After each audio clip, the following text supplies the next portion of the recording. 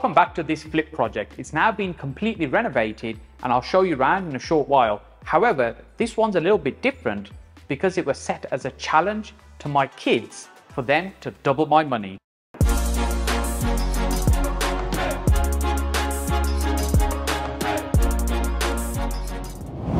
Hey, if you're watching my videos for the first time, my name is Saj Hussain, and on this channel I share with you my 15+ years of property investing experience to ultimately help you get further faster in your own property investing business. This video I want to break down for you in 3 segments. Firstly, I want to show you what we've done, explain the work that we've done on this property, the value add bit. Then secondly, I want to show you how we managed to get 30 offers on this property when we put it up for sale with only 2 lots of viewings. And finally, I want to break down all the numbers so you can see, did we actually achieve our goal? Did we double our money on this project?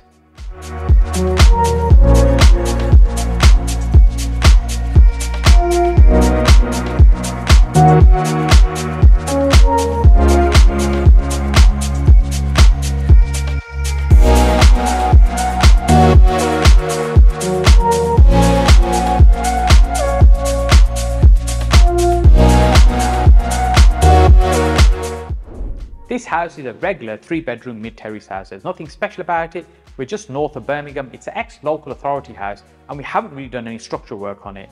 The focus when we're flipping properties is always about what's the end product going to look like and who is it we're targeting. So the people that this property would suit would be either first-time buyers, small families, and secondly, it may be an investor who wants to use it as a buy-to-let. That's really the 2 categories of people we're targeting. So your first-time buyers and your buy-to-let investors. Now, there might be some other people that might be interested in it, for example, downsizers, people selling a flat, moving to a house, but that's not really our core market. So when we're creating the product, we've got to think about who is it that actually this property is going to be for, and what is it that they want. And remember, if you've seen any of my other videos, you'll know that I talk about when someone comes into a property, they're literally spending about 10 minutes to make a massive buying decision, sometimes hundreds of thousands of pounds that they're going to spend, and they've only spent 10 minutes looking at the actual product. So every bit of detail is really important to get right. But at the same time, we have to balance that with, we're not building multi-million-pound mansions here. These are regular starter homes. So we have to balance with what the product's going to look like versus how much it's going to cost as well. So we set a budget of £25,000 and I got the kids involved to say, hey, you've got 25 grand, you need to renovate this house, flip it for a profit, and you need to give me at least 25 grand profit back, i.e. doubling my money on the spend.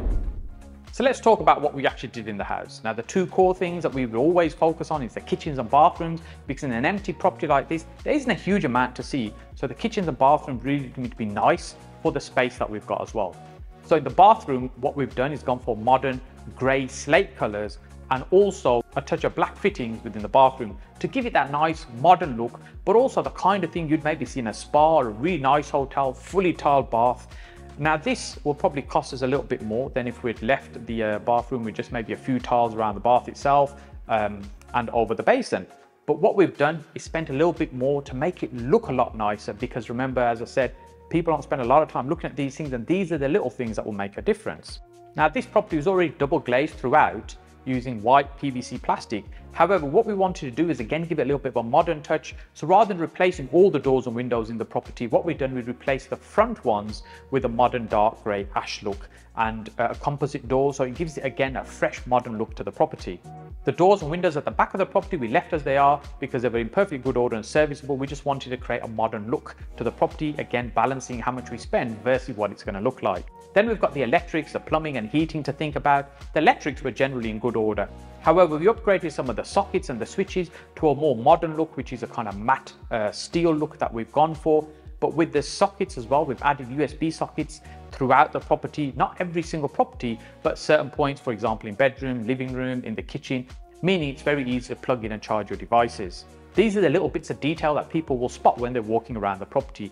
And then we put light fittings on throughout the whole house, just to create that nice little homely feeling as well. The boiler in the property was only a few years old, so rather than replacing it, what we did, we serviced the boiler, but we replaced many of the radiators, which more modern radiators, like the tall dark grey radiators. So rather than going for the old-fashioned magnolia and white, which is what we've done for many years, now we tend to go for the greys, and whites tend to be the common colour that we'll use. Now, the kitchen in this property is relatively small and also at the front of the house, so we had to work with what we've got there space-wise, and what we've done, we've gone some nice, clean, modern-looking units, which is a gloss grey unit, which is handleless. And also what that means when it's a cleaner look like that, i.e. no handles on there and it's all glossy, it just feels bigger as well.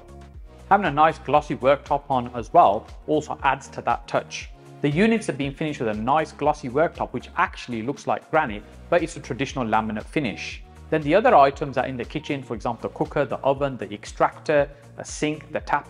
These little bits of detail is where we want to make them look nice, because again there's not a lot to see in the kitchen once the units are fitted, you've got the worktop on. So the things that we see the eye is drawn to, we want to make them nicer. So a nice tap, for example, to finish off on the sink. You've got 2 bowls on the sink. Again, with a small kitchen, adding little things like that really helps. And with the cooker, having a nice big cooker, again, it's a rarity on an entry-level property to find things like that. And it just adds a little bit of touch, especially if somebody enjoys cooking. By seeing something like that, it just makes it feel much more nicer.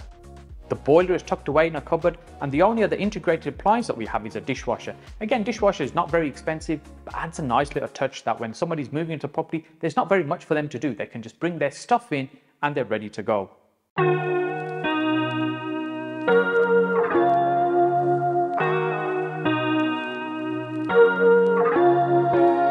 With it not being a huge kitchen, what we want to do is use some of the other space to the side for a utility space. So the washing machine, the dryer, a large fridge can go to the side. So that means you've still got all the things that you need very close to the kitchen, even though it's only a small kitchen.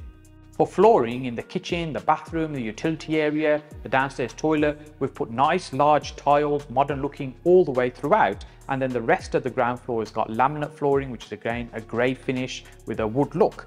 And on the stairs and the bedrooms, we've gone for a nice thick carpet with a thick underlay.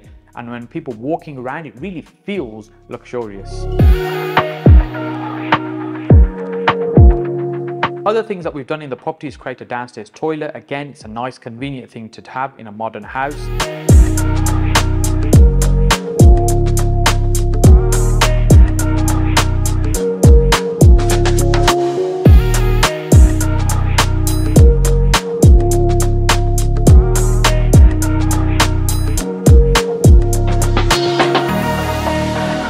And we've done some plastering work, so it's a nice smoother finish throughout the property. Then we've finished off by decorating in whites and greys, but also with a couple of feature walls just to set it off that little bit and give it that luxurious feel.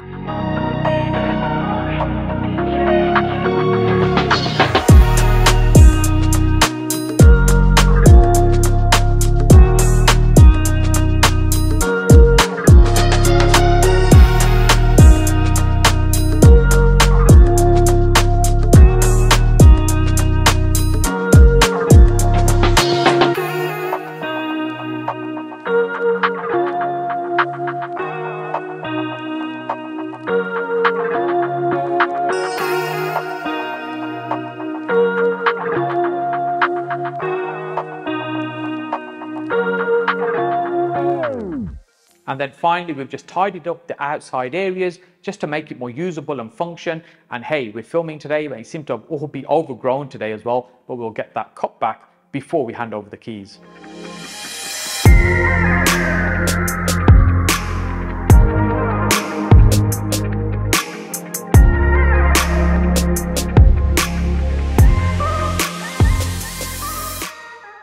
We filmed at this property a couple of times during the early stage of the renovation, and I'll link those videos up at the end so you can see what it was looking like during the renovation. The thing is, we started this renovation about a year ago. Now that's not great when it comes to flipping property, because you want to be in, out fast in order to be getting that profit out, recycling and moving on. We have had a few challenges with this project as it's gone along, but that's no different from any renovation that you might be doing.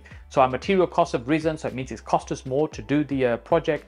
And also because the time scale it's taken much longer with some lockdowns, working on other projects as well, getting other projects completed. It meant moving the trades around, getting the trades here to get certain things done. Then there was also supply issues, for example, trying to get the kitchen worktops that we needed in, certain tiles there was a shortage on, so we were part finished and really couldn't complete all the tiling until all the materials were here. However, what's gone in our favour is that the market prices have risen over the last year.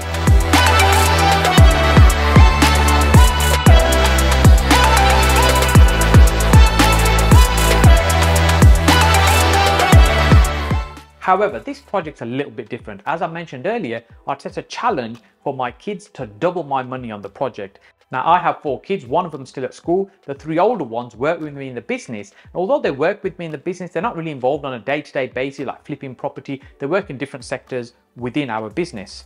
What I wanted to do with this project was to pull the 3 together for them, one, to work together and also work out how to make money from this property rather than me just telling them or doing it for them. So I took a little bit of a hands-off approach, and what I did, I set the budget at 25 grand. That was to include everything. That includes the purchase cost, the sales cost, the work we're going to do on the property. It was a little bit tight, but that's why I set them to see what they would do. And then I kind of step back a little bit and I say, hey, you get on with it, you manage a trade, you've got access to the people that we have access to, and see what is it you can do. Now, I'm going to be honest with you, there were a few times where I was getting a little bit nervous in terms of how long it's taking. I'm thinking, what on earth is going on? Am I going to have to step in and sort this out? But I kind of, bit my tongue and kind of stayed back, and I said, okay, let them just get it done, let them get it finished. Now, I've got to put my hand up. There were a couple of times where I did get involved just to make sure it stayed on track and it didn't fall off the rails because of a few key decisions that they were going to probably end up making wrong. So you might be thinking right now, that's great, but can you give us the numbers? Well, we bought this property for £90,000. Yes, it was a good buy. So we acquired it at £90,000, and then I set a budget of £25,000. And their job was to turn that £25,000 into £50,000 for me, so I get my original renovation money back and I get a profit that equates to the same amount of money. So there's 2 major mistakes that they've made on this project. The first one is they've taken way too long to turn this property around. Really, we could have done 2 or maybe even 3 projects, at least 2, in the time they've taken to do this one. Now, I know some of the things are beyond their control, but they really should be on it in terms of getting it turned around fast. The second mistake that they made is they spent nearly £37,000 on this property. That was way above the 25 grand that initially had set the budget. And yes, that additional money had to come from me to ensure that we get the project finished. However, something else was going on that I was keeping a very close eye on, and that was the market prices were rising very quickly. So I wasn't overly concerned that we were spending a little bit more because our material costs were higher as well.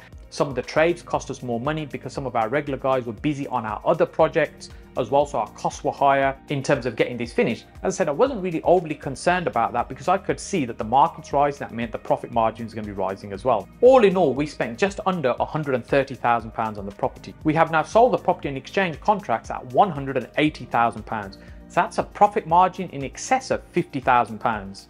Now, if you're doing this as a part-time thing, maybe alongside your day job, and let's say you don't make a £50,000 profit, let's say you make the 25,000, which was the initial target, 25 to 30 is what I was aiming for as a profit margin on this project. But let's say you just made that on a property, a regular property like this. There's not, as I said, there's nothing special about this particular house.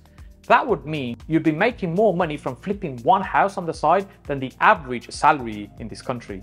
You may also be wondering, £40,000 on this house? That's a lot of money to spend. It is, but at the same time, that is not just the renovation, that's all other costs as well. So our initial purchase costs, our legal fees, etc., that were all included in that budget. And then when we held the property, any holding costs that we've got, when we exit the property now as we're completing the sale, costs that we've got, legals, etc., all of the costs are included within there. So that's kind of our net figure. So that £40,000 isn't just the renovation money, it's the total monies that we've spent additional to the purchase price. So we achieved £180,000 as a sale price for this property. The interesting part of the story is we managed to get an exchange of contracts in just over 3 weeks. You might be wondering right now, how on earth did I do that? So let me explain. This required a lot of planning, and it's something I have done before. What I did, I set up a completion race, but there's a number of steps involved in order for that to work. Firstly, what I did, I listed with an estate agent that would allow us to do the viewings. So that means we're in control of what's happening, as opposed to leaving it to the agent for them to do the viewings and communicate back to us, because I wanted to see and speak to all the potential buyers. So then after doing market research, we'd worked out that actually it may be possible to achieve 190,000 for the property, but that's probably a bit on the high side because a couple of properties nearby have achieved those kinds of figures. But I think that's a little bit toppy, and 180 is probably where it's going to be, with 170 being actually a very attractive price for a property like this. So what we did, we listed the property for offers over £170,000. So now not only did you have a modernised property, but an attractive price where there's not many others like this that are available. So of course that caused a lot of attention on the property. But the next step was then not to book all those viewings in as they were coming through, because there were more than 100 viewings that actually happened at the property, with way more that still wanted to view. But firstly, I set one viewing day. So that meant I picked a Sunday where most people were probably going to be available, and I started literally from about 8 in the morning to about 9 in the evening doing viewings with about 3 to 4 per half an hour. So essentially I was doing block viewings every half an hour back to back. I did take a little break in between for about half an hour just to be able to get a breather and some lunch. But boy, was it a tiring day. The house was rammed with people because it wasn't just one person coming to view. Often it's a couple or a family and you got kids running around. Yeah, I had bowls of chocolates put out, so keep everybody busy as well, and people are wandering around looking at the house. So I wasn't really showing anybody around, but I did give them a set of notes to say, hey, look, we're the owners, we're the developers, we buy property, renovate and sell, and that's what we're doing. If you've got any questions, come and chat to me. If you're interested in making an offer, come and speak to me as well. So we had one block viewing throughout the day, and then we still had lots of other people that were interested. Offers started coming in straight away. In fact, probably within the first hour, the offers started rolling in. Some of them were very high. In fact, we're already reaching £190,000 in terms of offers within the morning of the first lot of viewings. So we got a number of offers already in within the first day. We still had many other people that couldn't attend on the Sunday that wanted to view, and new people that were seeing the property being advertised and they wanted to see as well. So what we did, we set one more day for viewings, which was a shorter day. And in total, over those 2 days, I did 100 viewings at the property. And we had more than 30 offers. I think it's about 31 offers we had from those 2 lots of viewings, which sounds crazy. But some of it is because how I'd set it up. I'd priced it low to get a lot of interest. People are turning up. There's loads of other people here viewing the property. There's not much competition, i.e. in terms of properties like this available. And of course, that meant that people were putting fairly healthy offers. There were 2 offers that still came in below the 170,000. Even though we'd set offers over 170, you get some cheeky people do it. Hey, I'd do the same. So at this point now, we had more than 30 offers on the table, and what we were going to do, which one were we going to accept. The agent is on my case about, come on, we need to get this wrapped up, we need to accept an offer. And I'm saying, no, hang on. Because what I did then was speak to each and every person individually. The agent I'd picked, because I was doing the viewings, it meant I was able to communicate with everybody. I had a conversation with every single offer. And my conversation was this: hey, look, thank you for your offer. Is there any movement on the offer that you've made? Most people thinking, oh, this is going to be a bit of a bidding war, but that's not my intention. I just want to see what their movement was, because some people had offered less than 180, some people had offered more than 180. And I said to them, hey, look, whatever the answer was that was really relevant, what I was saying to them is, the offers we had were up to £190,000 at that time. We'd had a number of offers at £190,000. But what we're willing to do is accept an offer at £180,000, subject to it being a contract race. Now, of course, many people are not really familiar with that. They don't really know what it means. Many of the buyers were first-time buyers. They don't really understand the concept. And there were a few buy-to-let investors which maybe have understood as well what the process was, but most people didn't. So I had to go through and explain what that meant. And essentially what it did mean that I'm going to make the property available for more than one person to buy. And so they would be racing to be able to get to the finishing post, I get all their documentation, everything in order, and say, hey, we're ready to exchange contracts. And the first person that gets to that point, my solicitor will exchange contracts with them. And they would be the buyer, and everybody else that's in that race would lose out. Now, of course, there were some people that were excited about this. They had the desire to want to get involved. Yes, we could do this. And I emphasized to everybody, you may have the desire to do this, but it's going to be down to your solicitors and your mortgage broker's ability to be able to move quickly. You need to go away, speak to them before you make a decision to participate in the race. Because I knew many solicitors and brokers were going to put their clients off and say, oh no, it's going to take too long, we won't be able to do it, you might lose money. They're going to put them off. So what happened next was, it's kind of expected, but not necessarily what I was expecting. Slowly they started to drop off. Oh no, I've spoken to my solicitor, he says no, it's not going to be right for me. Or I've spoken to the broker, and they slowly started whittling down and down. And we ended up with about 5 people, and I'm still waiting to speak to. And I'm getting quite nervous at this stage, thinking, am I going to mess this up and there's going to be nobody that's going to participate in this race, and I've just lost 30 odd buyers? Unfortunately, what we ended up with was 3 people that were willing to participate in the race and understood what the race meant. And because it was a race, everybody understood they needed to move quickly. So as soon as our solicitors issued the contracts, they went hell for leather to try and get moving. Now, one straight away got their survey done. The other one was not far behind in terms of doing that. And the third one was a little bit further behind. I think she was a little bit unclear in terms of pressure she needed to put on her broker and her solicitor to move quickly. She was moving much more slowly. But then within about 3 weeks, 2 of them were getting quite close to the finishing line. And yes, the mortgages and application, all that's been done. It just goes to show where there's a will, there's a way to be able to do this. And then literally today, just past 3 weeks, we've exchanged contracts with the first one to reach the finishing post. Now, of course, what that means, 2 people have now lost out in this race. They'll have spent money with their solicitors, they'll have spent money on searches, they'll have spent money with their mortgage broker as well. And so something I didn't tell them at the time was that if they lose the race, I would contribute £1,000 towards their costs. So once it's all wrapped up, we'll do that. So the other two will send them £1,000 each. That will probably cover most of their costs. Now they're still going to have lost out of the house and they weren't expecting that money. But actually what it meant for me, and the reason that we've done this, is because it meant the certainty of getting this done straight away. Now, if we look at this versus the traditional model, if we'd listed it with an agent, we would have got offers and we would have started moving forward. And generally these things are not unusual to take about 3 months. And when they start the process, maybe there's things come out that they're not quite happy about and they want to change things. These things can drag out for 3 months, and it's quite common for that to happen. But also my concern is the market's now starting to ease a little bit. We'll start seeing signs of that and it'll start slowing down. So if you start slowing down, what might happen is a buyer might be, say, 3 months in, the market might be very different, interest rates might still be rising, and they may get a little nervous and back out and decide maybe it's not the right time for them to be buying their first home.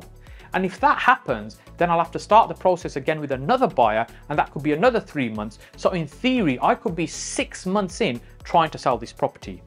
So rather than taking the higher figure of 190,000, we made it really attractive at 180,000, and then found a few that understood that what the race was and they're willing to participate because they were confident that the people around them would help them push forward and be able to get this done. It meant we had the certainty that we'll get this done very quickly. And that's exactly the outcome that we've achieved. Yes, could we have potentially made more money? Potentially, but we could have lost money as well, because we could have sat around, waited for 6 months, been in a situation where we're still trying to struggle to sell. And what this did, it focused everybody's minds that this needs to happen now and not drag your feet with it. So contract rates can be a very powerful way to be able to sell property, especially in a heated, hot market. And I said I've used this type of arrangement before. Most people don't understand it. Most people won't participate, but you don't need 10 people to participate. I didn't need 30 people in this race. I just needed a small handful, and 3 was enough to make it work, and it achieved the outcome that we wanted. Now, if you've enjoyed this content, particularly about the explanation about how a contract race works, or even the property tour generally, then make sure you click on my face over here to subscribe to the channel and hit the like button as well. It just really helps us be able to reach more people on YouTube. And if you'd like to see the previous videos that we did at this property, then we'll link them up here. That was the first video that we did, and then this one down here is the second video we did at this property. So I look forward to seeing you next on one of these 2 videos.